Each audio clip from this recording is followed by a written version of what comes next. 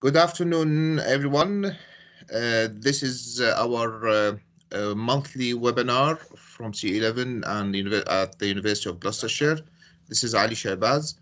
I'm glad to have this started since July, and we have a monthly webinar to bring speakers, expert speakers from different sectors, from the industry, from the government, from academia.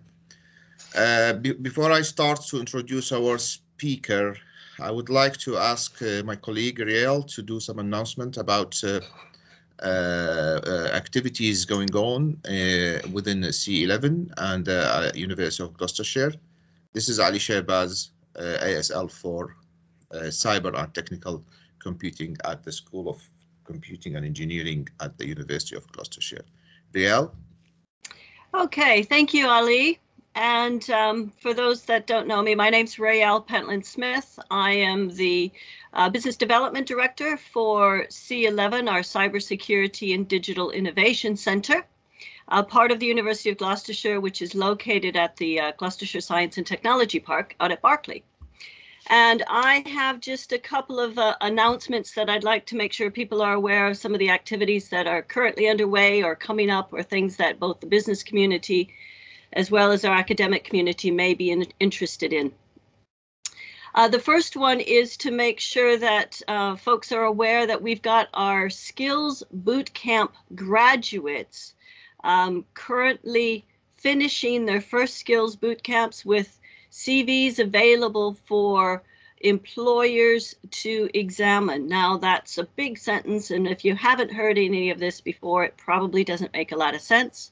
But we've got some students coming through an intense training program that are now looking to do interviews in the business community. They've got training in the areas of cyber analysis, software engineering, and data science.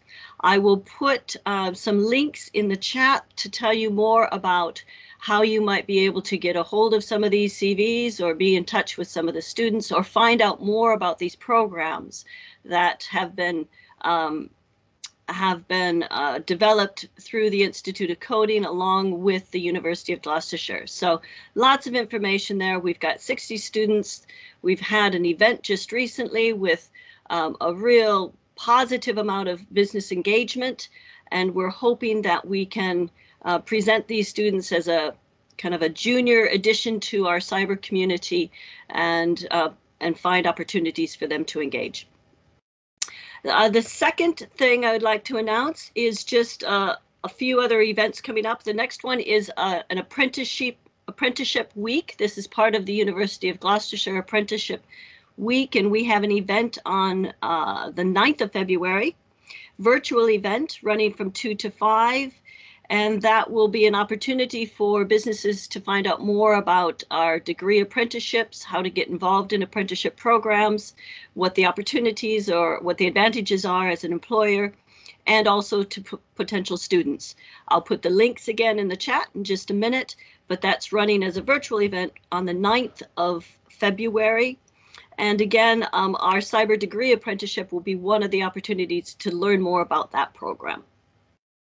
Then a further plug for our webinar series. We've got 2 more webinars coming up that I can tell you a little bit about. Our March webinar is going to highlight information around supply chain security. Our speaker is going to be from Accenture. Simon Jones, an individual very much involved in the consultancy aspects of information security, regional company, very well established. And then going on from there, our April webinar, will be delivered by Chris Dunning-Walton from CINAM. CINAM is a dynamic business and academic association based in the Cheltenham region that is working to bring together both organizations and academia to further the interests of the cyber community. So that one's coming up in April. Again, more details. I'll put some links into our chat. And then finally, it's just a simple mark your calendar. We have established some of our key topics and themes for our Cyber Tech Symposium. which is scheduled for July 7th to be held live at our facility at C11 out at Berkeley. And we're getting really excited. Our key theme this year is going to be looking at critical infrastructure protection against cyber attacks. So that critical infrastructure themes, and of course we will be underpinning that with lots of discussion about our skills development, pathways development, and the business insight and academic insight around those topics. So we're hoping that we get lots of involvement, both in terms of sponsorship, speakers, and of course those that might be interested in attending on the day. That's my list of announcements. I'm hoping I haven't missed anything, and I will shut up now. I'll turn off my camera and look forward to hearing what Paul's got to tell us. Thank you very much, Riel. Absolutely important announcement for us. It's a great effort from C11 and a team at the school as well to make this event happen. Let's go back to our main business today. We have Mr. Paul Tomkins. He's the speaker. He's going to talk about exporting cybersecurity and digital technology with the Department of the International Trade, the benefit and the challenge. I would like to introduce Paul. He has a 30 years experience. Paul is a chartered previously at RAF Aerosystem engineer, and since has had more than 30 years in the international sales and marketing of technical solution in aerospace, defense, security, plus some general SMEs business consultancy. He is very culturally aware about the trade in all major parts of the globe for small and large companies, and opportunity with a strong businesses and engineering management background. He aimed over to keep current both technology and global market trend opportunity and a network to help Midland tech SMEs to gain profitable overseas order in a timely manner. And the topic he actually in the region, he's responsible for cybersecurity, 5G, smart cities, AI, electronic system, IoT, robotics. Well, it's really relevant to our school. Future mobility, health tech, biotech, agri-tech, edutech, which is education, and finally space tech as well. It's a long experience. We're glad to have you, Paul, today. Bearing in mind, while the head of school is here, we are going to establish emerging technology subject community or department, and we are considering to have health tech, agri-tech, edutech, and the IoT as well. And also my colleagues, Chris Gold, he's head of department, engineering department within the school as well. He's here. So we're going to learn from you, Paul. Thanks for agreeing to give a talk in our webinar. And I will ask the audience, if you have any question, please, either you can drop it in the chat area, or after Paul's talk, raise your hand. We can give you time to ask your question. We are aiming to finish 1:30, but never mind. I'm happy to continue if that's happen. Paul, thank you very much. You have the mic. Thank you very much. Thank you very much indeed, Ali, and thanks a lot for asking me to give this opportunity about the vast range and depth of support that is very largely free that DIT can offer. And I can just put my slides up. Hopefully those can be seen okay. Yes, I can see it. That's great. Yes, good afternoon, everyone. Yes, hopefully I'm very qualified to talk, because most of my career until last May, when I actually joined the DIT, I've been involved with exports of, should we say, technical solutions, mainly aerospace and defence orientated, but some others as well, in many and various parts of the world. Thoroughly enjoyed it, very largely.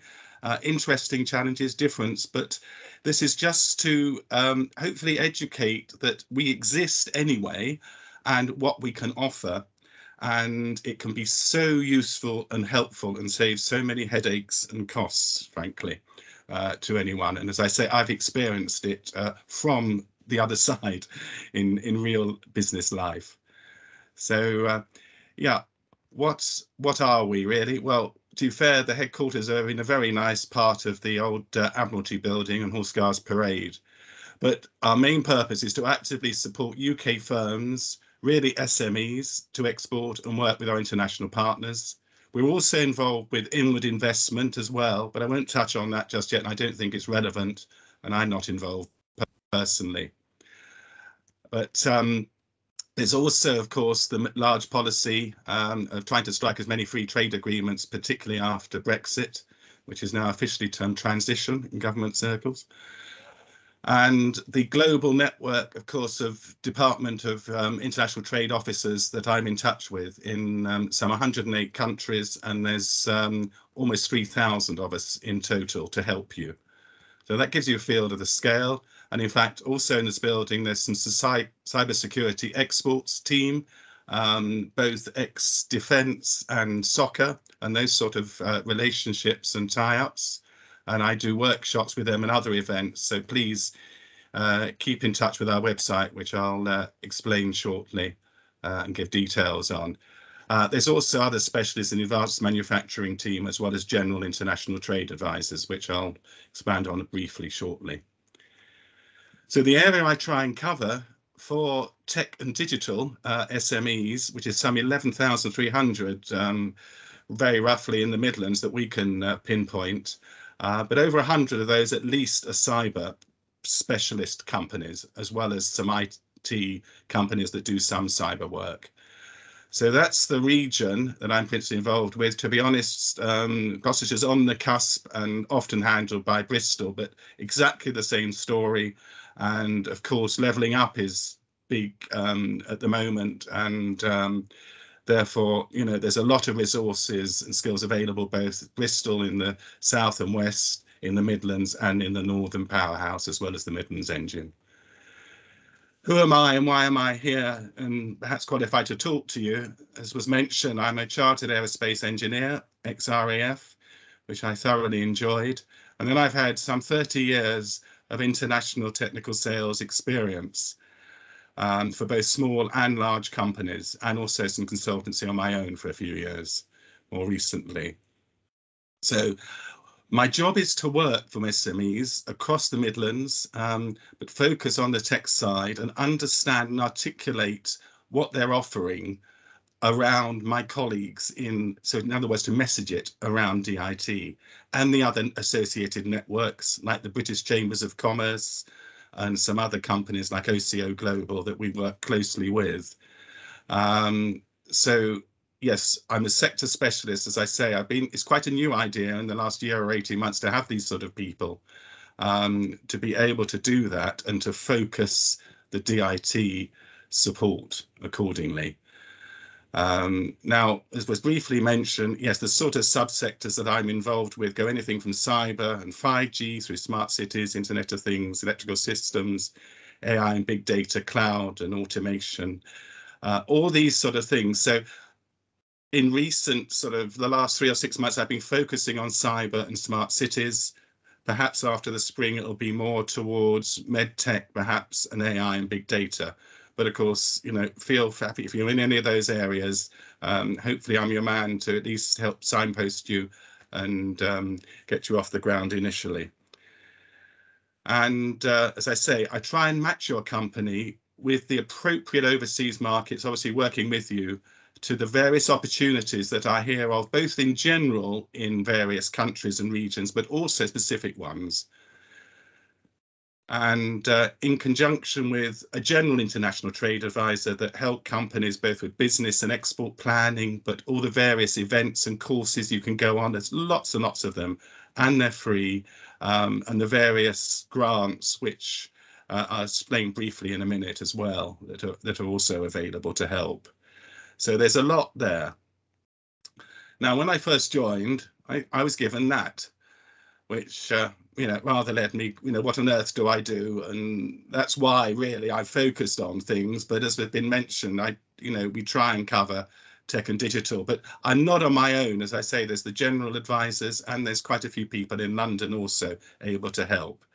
But it certainly, keeps me nicely busy and challenging, but very rewarding, as already some quite big deals in the early millions have been happening in Africa and Australasia, for example. So also, I overlap to a slight extent with another government department, the DCMS, Digital Education, Creative and Sports, because they are responsible for the 5G infrastructure in this country, as well as Industry 4.0 in general, and do some software development and e-verification work.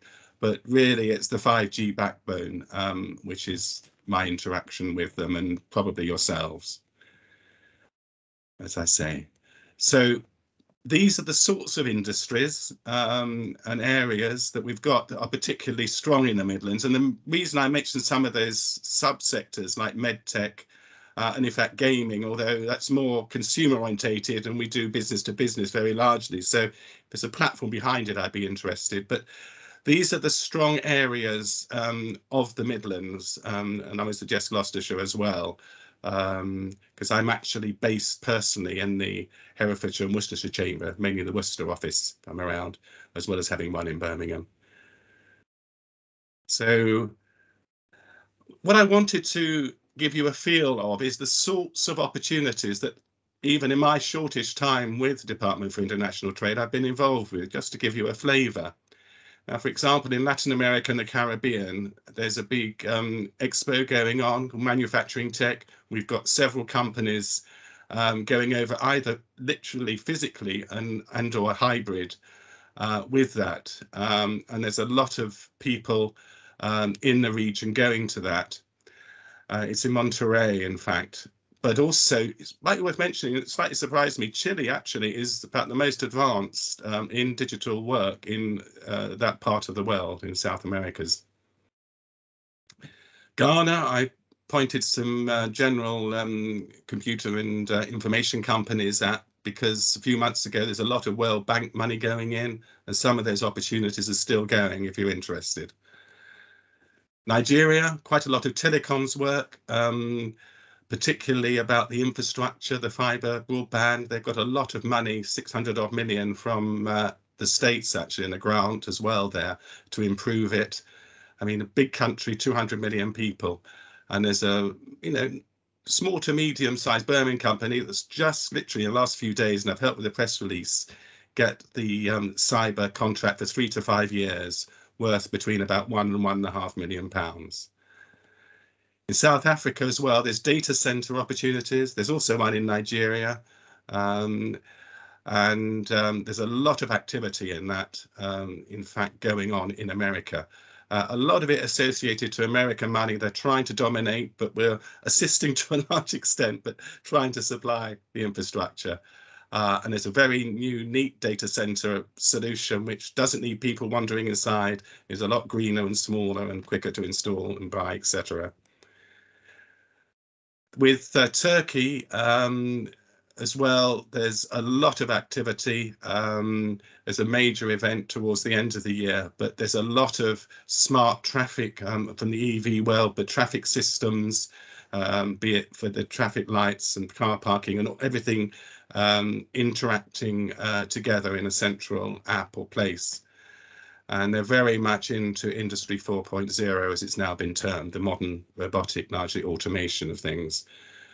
And of course, the Asia Pacific has always and is still very much high tech and still needs more, very hungry for it, pretty well across the board. And a lot of smart cities more recently happening in Thailand, Malaysia and the Philippines, as well as Singapore itself, which is really the main hub and entry into that part of the world, which includes Australasia and Japan, as far as we're concerned. As I say, there's a lot of people to help in sort of my opposite numbers, should we say, that do the similar job actually in country to advise and support you, all free. And yeah, with America, there's a lot of SaaS cloud computing opportunities, as well as cyber. That's partly with the 5I agreements, the major governments of obviously Australia, Canada, America, New Zealand and ourselves. As I say, yes, there's a lot of cyber work, therefore, in those other parts of the Five Eyes as well, potentially available. Please give me a shout. I'll leave my details at the end. Denmark, by the way, I've got quite a lot of involvement with. Smallest population, it's about 6 million, but very easy to do business with, very pleasantly direct, and probably the most digital country, certainly in Europe, if not the world. I mean, everything is soft, should we say, not hard copy. And they've just got a new dynamic public purchasing portal, which next month there's an event on as well. By the way, all these sort of things are in great.gov.uk. I'll be at the end as well, but the homepage for that is hopefully quite useful as an overall guide. So how can I help? As I say, by understanding a company's product and servicing with my engineering background and message that around, help you to plan and focus on certain countries or regions which you might, for various misconception reasons, not have either realised or think is more difficult than it actually is. I found so there's less competition in many parts of the world. There's other factors come into play which you might not be thinking of. And from both our experience, mine and general advisors, these ITAs, there's also an export academy, that's the EA advisor for very early on and very small organisations and companies as well to help there. So we will then help you plan to go to those regions, and as well, we've got cultural advisors also to help you with specific issues potentially in that country, just to keep you aware and give you that advantage and save you a lot of time, money and research. So yes, it's to highlight the trends to these companies, as I say, around the world, and the various intermediaries, with due respect, like C11, but a lot of the other innovation alliances and clusters around the country, and of course industry itself. I have various newsletters, if you're start to get involved with DIT, that you can be on the distribution list for, as well as all the events and specific opportunities. And obviously meetings with my sector contacts in the other country, where I spend probably about a third of my time involved with, which can cut through a lot of planning and worry and a lot of help and signposting within the country or region concerned of interest. So yes, so hopefully get you some new customers is the idea, and therefore, as was mentioned earlier, some export wins, as we call them. In other words, trade for the UK, but in particular for that business. So how does DIT help, and in what way? As I say, there's the various advisors that are general to give the events, the export advice and the planning, and then put you in touch with specialists such as myself. There are also people like myself who specialize in automotive, clean growth, financial and professional services, including legal, automotive, and also e-commerce. So yeah, and of course we've also got those people similarly mirrored overseas, and we've also got overseas champions now, which connect the Midlands people, so they focus on the Midlands in that region, which are in basically the main continents of the world. So what they will help you to do is any market research, but also finding actual contacts, and will actually, if you like, contact them for you to a point for 2 or 3 hours worth. Just after that, there is a tiny charge of some 50 or 60 pounds an hour, but very worthwhile if you want them to go really in depth.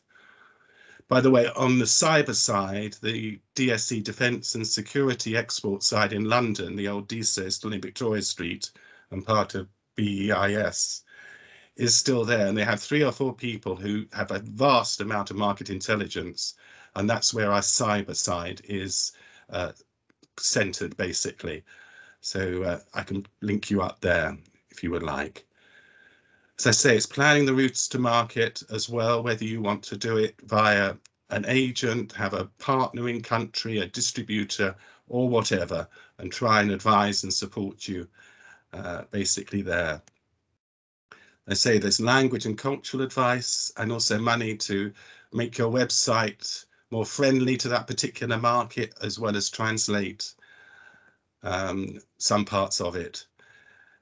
They say there's advice as well on overseas partnerships, which goes quite deep and legal from someone who's spent well over 20 years as a senior commercial director in industry, is now actually located in Coventry University. And we have a law firm around about 5 sort of more complicated markets of the world that can help with things like IP or setting up in that country. And that is also free, certainly for the first 2 or 3 hours at least, to give you a good feel as to whether to commit more. Of course, as I say, I'm connected to a chamber, and most of us are, so export documentation, the shipping options, all the basic but core admin necessary things these days as well, we have support there for you. As I say, there's e-commerce, there's digital marketing and website advice. Lots of events that you can find on that great.gov.uk website. There's also some mention, but I think the first is more useful, is a gov.uk/DIT. I'll put that in the chat shortly. But there's also overseas exhibition support, because we have missions, well, did do pre-COVID, and I hope there's a few starting again soon. I've got one from India, hopefully next month, and I'm going to Birmingham and Malvern, for example, with them. But there's also help to go to overseas shows, and that's matched funding, normally up to, so it's 50%, and at least usable 3 times over. There's also a thing called the Internationalisation Fund, or ESIF, which is up to £9,000 of match funding for almost anything, as I say, from your website. You could use it for exhibition support as well, if your exhibition isn't covered by the previous option. But that is a one-off thing, so it's very important just to focus and get as much out of that as you can, because it's a once-off in the company's life, so try and maximise if ever you go down that road. Also, of course, we have a lot of financial support and advice, and a big part of our organisation is called UKEF, the UK Export and Finance, and they offer guarantees and insurance of your export deal, and that's up to 90% insurance of your goods or services sometimes to some extent, but also guaranteeing at least 80% of your payment for a very small levy and a lot of peace of mind. We also have a find a supplier database, which you can get to from the Great Gov UK, which is very worthwhile, just putting a brief company profile on your on there, and there are people overseas or people using our services that want your products or services will hopefully link up with you. There's also similarly a find a buyer the other way around. We also have quite a lot of events, obviously more and more virtual at the moment, but still, but a lot of meet the buyers, and these are major buyers in various countries and parts of the world, and or experts in that, to talk with you at various seminars, etc., or symposiums, as was mentioned earlier. So yes, therefore you can get access to real live actual current business opportunities, and at last sight there was almost 20,000 on our website, and that was those that are posted there, apart from the fact that people know about in post or people like myself in the UK are aware of. There's also an export support service, which was principally aimed at the EU post-Brexit to help people with documentation both ways.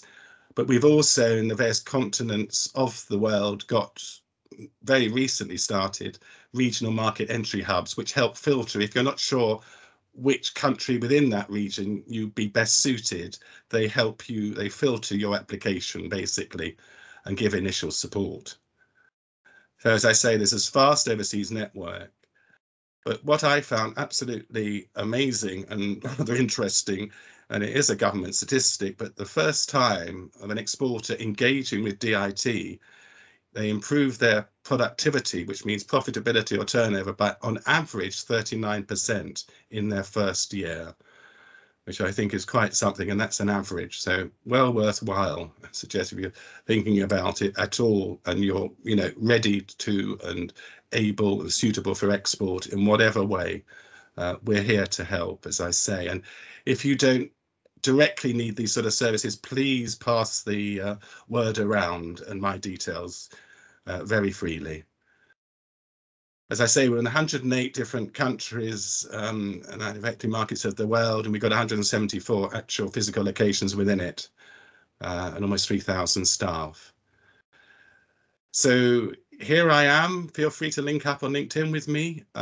Top left are those two websites, and bottom right are my details. But that's a very truncated view of quite a lot of advice, support and intelligence that's available. But, you know, I couldn't recommend it enough. I certainly enjoyed my export journey and thoroughly enjoyed the support, which gave me a lot of peace of mind and also more business. And thank you, Ali. Please, I think I'll leave it there and ask if there's anyone would like to ask some questions. Thank you very much, Paul. It's really informative and rich information for us, at least as a university, because I have some questions, but I would like to open the door for colleagues and the audience to ask their question. But really informative, and really it's a great effort you do. That 39% is not an easy, and initially with profit, your growth, and for the first year. And also I was discussing with you about your job. It's really hard. You have to be all over the globe, and people can measure your performance easily, whether how much you make a successful business. So I can see that some hands there. I have first hand Chris and then Kamal. Okay, so thank you, Paul, for giving an overview of what you do there. I know this is focused on cyber, but I'm quite interested in the engineering parts, because you mentioned quite a lot of things that we do. So electrical systems, smart cities, automation, industry 4.0, railways, things like that. Is our best way to engage with you on the engineering side more of a knowledge transfer type of activity? So where our research comes out with some sort of physical product or something that we can effectively then distribute to overseas markets and things like that. Is that how you see us interfacing into you? Or rather than on a teaching level, it's more on the research and enterprise and knowledge transfer level? Sorry, Chris, can you just expand as to who we is? Sorry, who you're representing? Your pardon. So I should know. I've seen you before, but sorry. So I'm academic subject lead for engineering technologies. So we cover sorts of engineering, and obviously we can engage on a teaching perspective or looking at activities there. But I think from your description, it's more the research, the enterprise and knowledge transfer activities, which fit quite well with what you're doing in finding markets for it. So some research that I do is energy harvesting, and I think power electronics, and that fits reasonably well, thermal electricity in smart cities for power, Internet of Things items and things like that, electrical systems, and also looking at railway de-icing and things like that. So is our correct way to engage with you to sort of talk to you about that, look for partners to work with, funding opportunities in that area? Is that how you would be? I think it would be mutually very beneficial, definitely. Particularly me initially. I also have an advanced manufacturing and automotive colleagues as well, that I think would probably be very interested. And basically, it's really like a very active network. We would then, use whatever information you can give us to promote your services, whatever you wanted to push in whatever part of the world. But equally, when I'm talking to both UK clients, on the supply side, but similarly overseas, they need a lot of specialist knowledge and capabilities, and I'm sure there's possibility there. We also have an education specialist who's based in the East Midlands I can give you some information about, which is the other, perhaps, sort of branch of the tree, shall we say. But please, Chris, send us an email or link up with me, and we can do some more, definitely. So yeah, sort of form a more formal partnership, really, to try and, as you say, encourage that trade. Because basically, GDP of the UK accounts for about 4% of the world. So there's a lot out there to be utilised. So thanks for your interest. Yeah. Thank you, Paul. I will do that. Thank you. Thank you. Thank you very much, Chris. Sorry, Chris, I did introduce you at the beginning, but it's my fault. I should have asked you. Paul probably just for us, it's a new faces. But yes, my colleague Chris, he's the equivalent to the head of department of the engineering department, and doing a lot of research in this area. To be honest, that was one of my questions. Thank you, Chris, for asking that. It's not necessarily your fault, Ali. I was hiding in the background, but next time. Okay. Thank you. Thanks. Good to meet you. All the best. We have Kamal, head of the School of Computing and Engineering. Kamal, please. Thanks, Ali, and thanks, Paul, for a very informative presentation and an impressive portfolio in terms of activities that you cover. And we're hoping that we will benefit from your experience, and we will be able to forge a partnership with yourself that will be mutually beneficial. Two things, or maybe three. There is a question, Paul, which you don't have to answer now, but I will answer it. I will ask it publicly, and then I'll leave you to think about the answer. And there are a couple of pieces of information, advice. One is to do, you mentioned leveling up in your introduction, and the university has secured some funding through the Leveling Up initiative as part of the city centre regeneration, Gloucester.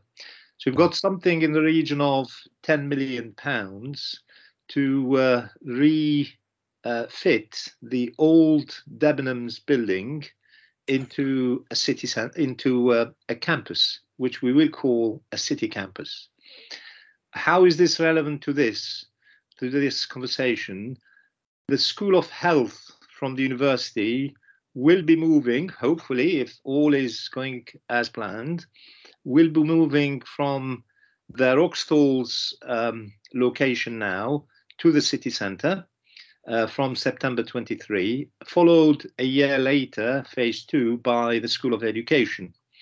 The School of Computing and Engineering will be staying at the Park campus in Cheltenham. However, part of the Leveling Up, we're also partnering with the Reef group, and particularly the Forge, who will be setting up a cybersecurity facility with incubation unit, business support, and access, etc., etc. And we're working with the Forge and Cynam to look at how we use digital to reinforce a strength that the county has in health and health technologies.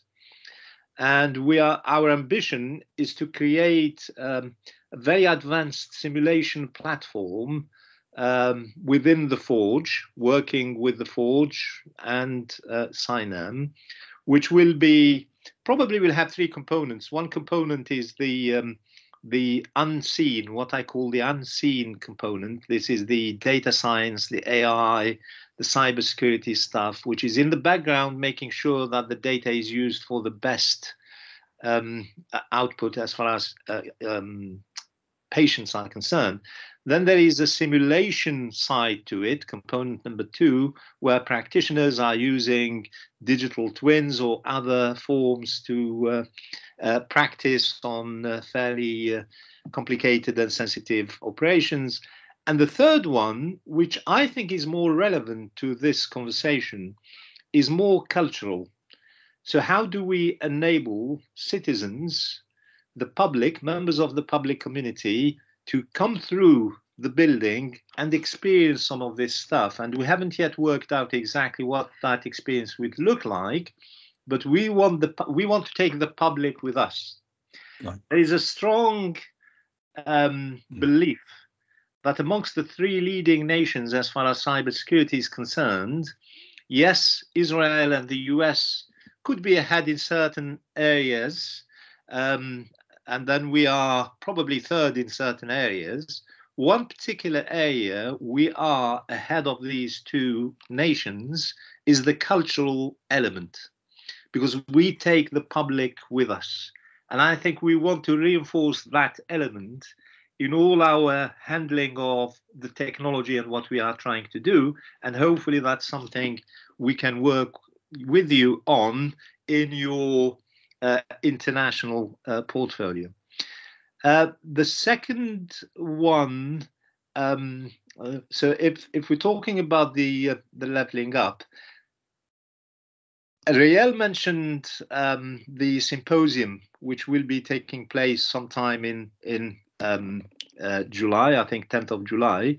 You may or may not know, Paul, that we've set up a cyber security and digital innovation center in Düren, in Germany. And although I'm talking to my colleagues in the Golden Valley, Sinam, etc., how do we make the most of that cooperation in terms of having an impact on the business community in the county? So how do we create those links? And I may need to have chats with you about how do we maximize the impact on our own community here. Yes, we're doing work in Germany and we're being paid for that, which is great. Is there a way to bring that into the county and to the UK PLC? The final question, sorry, Ali, I'm taking a lot of time of this platform. The final question, and you don't have to answer that here, Paul, maybe an email later on. We have been courted by an organization called 3CRDC. Okay, it's the Three County Regional Defense and Security Cluster, which is a group of people who have a lot of goodwill to do great things of bringing businesses and communities together. Cyber is an element, but it's defense and security more than cyber. Cyber is just one of those elements. And given your role and given their links with the MOD, I was wondering whether you know about them. Do you know of similar organizations? Are we doing the right thing with this kind of clusters where the aim really is to, make sure that it's all connected rather than piecemeal, everyone is doing their own thing. So that's a question for another day to answer, Paul, but I thought I'd mention it because otherwise I'll forget it. Thank you. Yeah. Thank you very much indeed, there, Professor, because obviously my background is aerospace and defence anyway, so I wear that hat even within DIT quite often. And I think, yes, we can hopefully communicate in more detail over several times, all being well, in the very near future. But in brief, as an overview and for our audience, I would suggest that firstly, on the Debenhams,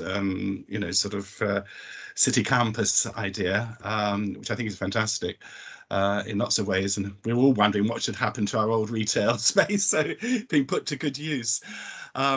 But in particular, talking to people like myself, and I can message that around DIT, we can obviously advise all the clients. So for your resources, you could have people wanting them in the first place, but you could have people being sent as well to be trained up perhaps, or whatever you're envisaging. That's the first part. I think you hit on a very useful topic on expanding area, and it's probably my next main priority focus is health or medtech, because there is so much potential there for the good as well.